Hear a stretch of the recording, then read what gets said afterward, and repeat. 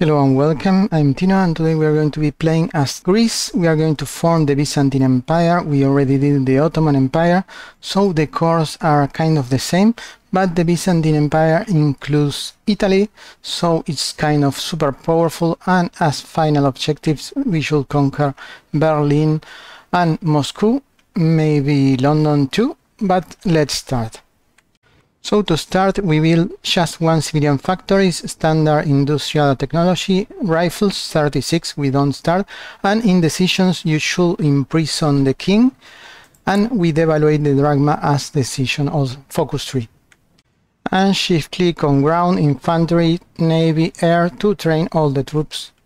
Second focus, bring home the exiled republics in the top left. That will start the Byzantine Empire path. And improve worker conditions right away. Now take the left side of the focus. This way you will go fascist. If you go this way you will go communist. And now this focus, remember the Anatolian, and hide the political power +10 and factory output +5. Very nice. We got the rifles and now go for the medium tanks, early prototype. And keep with distributed industry, your choice. And now it's time to go to the Industrial Revolution. And let's go to partial mobilization. And we are going to get the Army Minister, the only one that we have right now available. Keep going down the industrial focus tree, paying the debts. And you will get several of these decisions and pick always the one that benefits the fascist. Now we are getting trucks and trains. Now we can keep going down the tree, the industrial tree, until we pay the debt. So we go back to the political tree and keep going straight right this lane. We are not going to do this one and this one, just the one in the middle, straight down.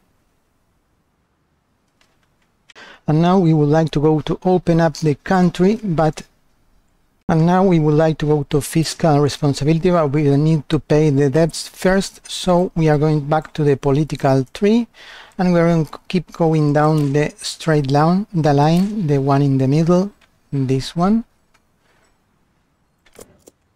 From now on, military factories everywhere.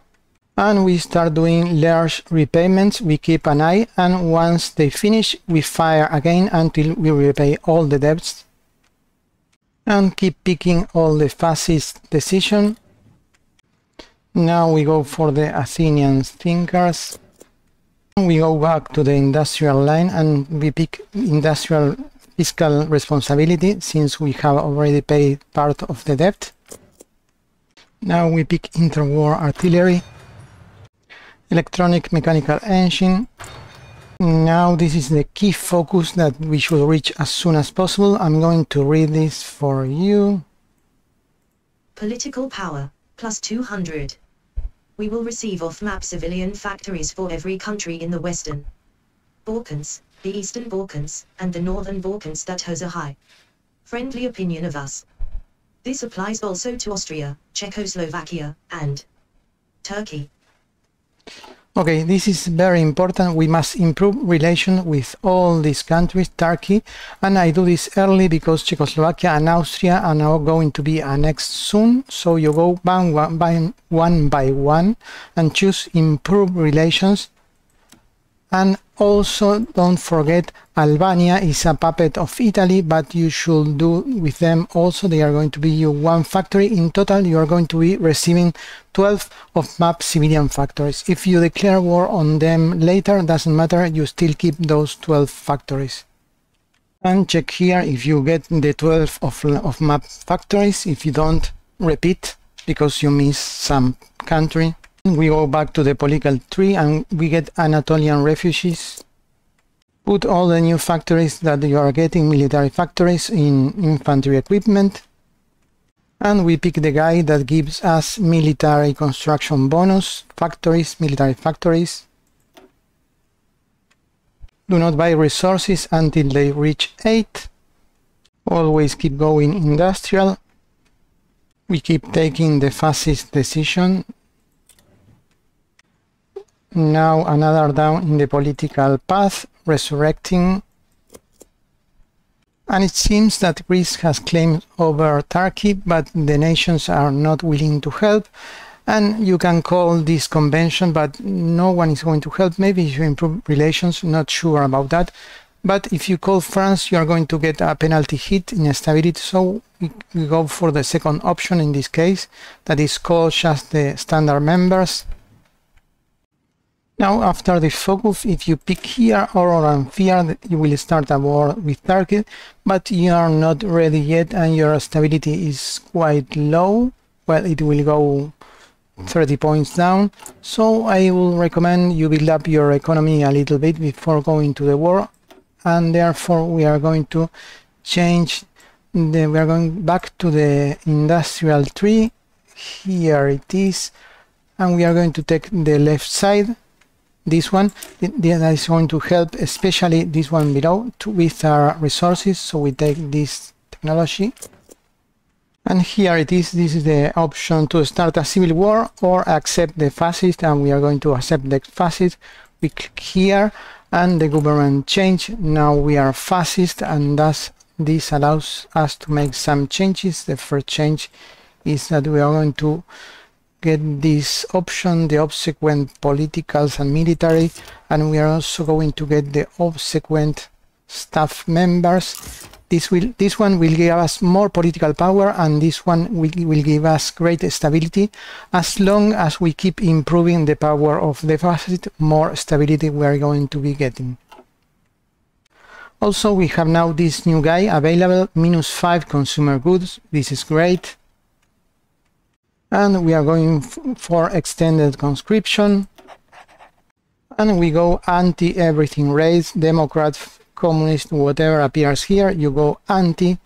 Why? Because that will give you an initial decrease in stability, but then you will increase. And since we have this guy here, it will increase far more. So with this decision is quite good for raising your stability. Also, we have another decision here to crush the communists. This one will give us also war support. You should take it when it's enabled. Extracting more resources. Now, after the focus, if you pick here Aurora and Fear, you will start a war with Turkey, but you are not ready yet and your stability is quite low. Well, it will go 30 points down. So I will recommend you build up your economy a little bit before going to the war, and therefore we are going to change we are going back to the industrial tree.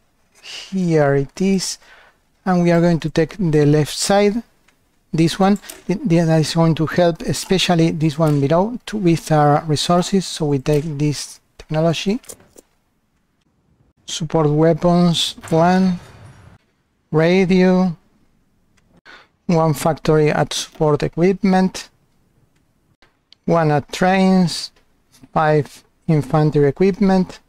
We keep on the industrial, grid autarky, and we are going to rush the medium howitzer because it's cheap. It only needs 150 days and we are in middle 38. We pick the Air Force Minister to start gaining levels.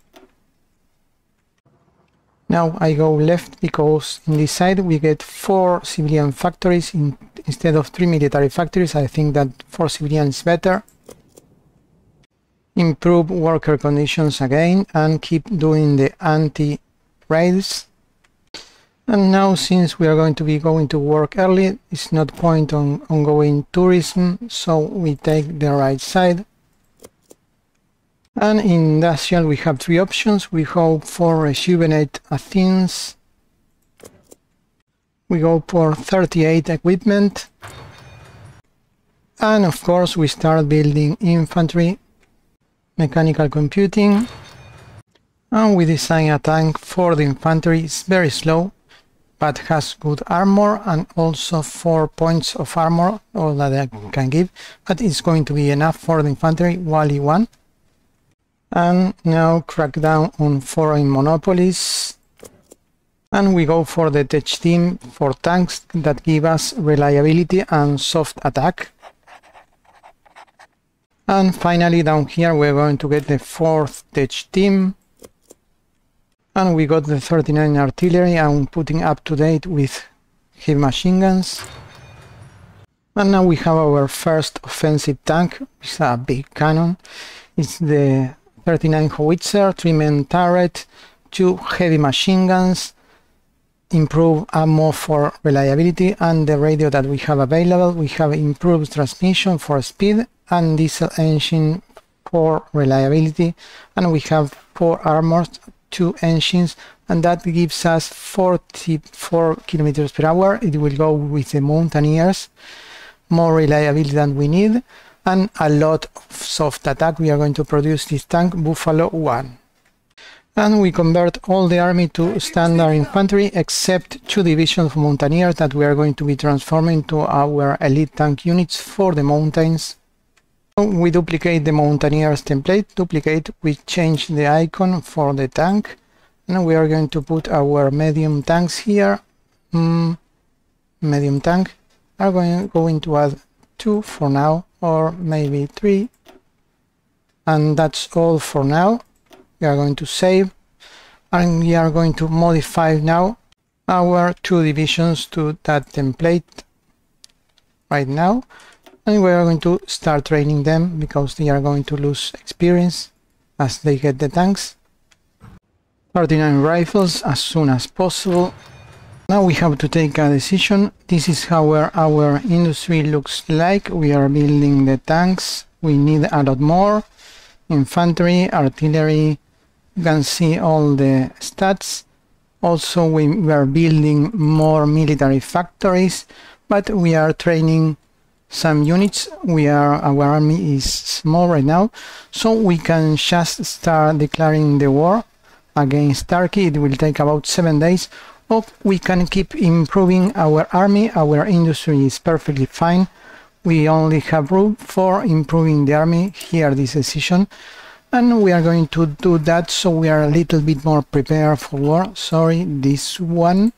Or we can justify, and decided to justify declare war in this one in about 70 days, so we have little time to build more tanks. And now I'm using a trick. Despite I do not have the tanks, I created the template and added more tanks, so I have all the manpower, but I lack the tanks.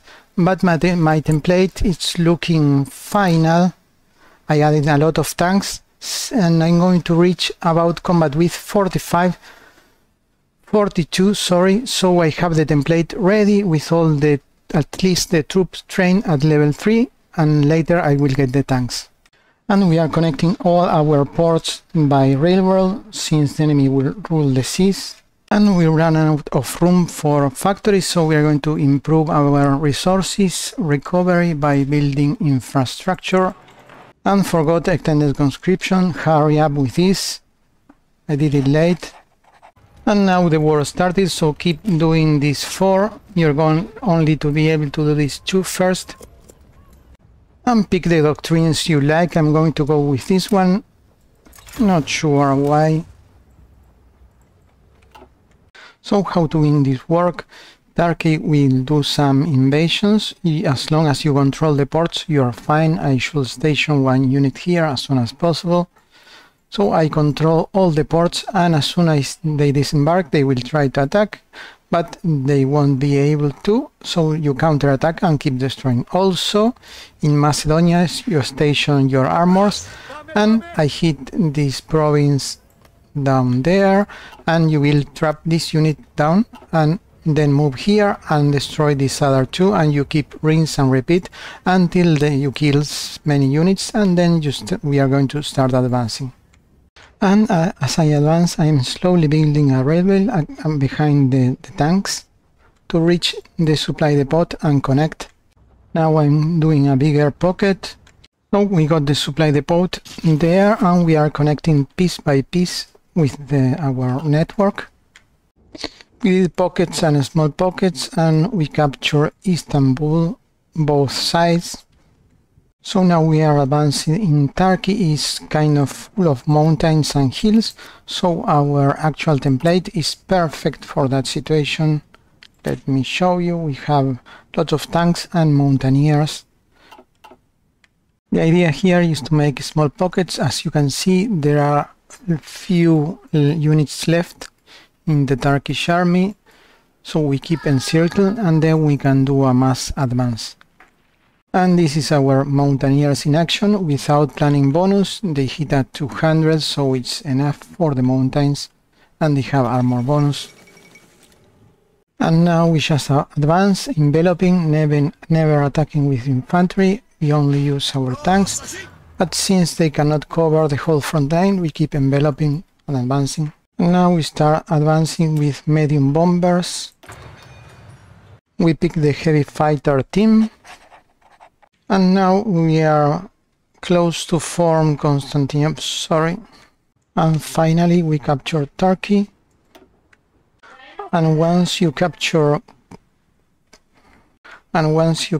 Turkey, you will be able to fire the decision formed by Byzantine Empire. And now we have the Byzantine Empire.